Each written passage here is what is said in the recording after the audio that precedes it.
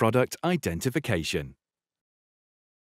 It's important that you understand how the product numbers relating to each of the valves are generated. Most products have a standard number that you will find in the catalogue, and where possible, it is best to stick with these. If you do need to create something bespoke, then please use the datasheet to change the functions you are updating. Let's work through an example with a typical part number. Digit 1, 2 and 3 relate to the port size. Digit 4 gives us the thread type. Digit 5 is the valve operation. Digits 6 and 7 reveal this is an internally piloted solenoid spring. The dash or hyphen is always between digits 8 and 9 and is fixed.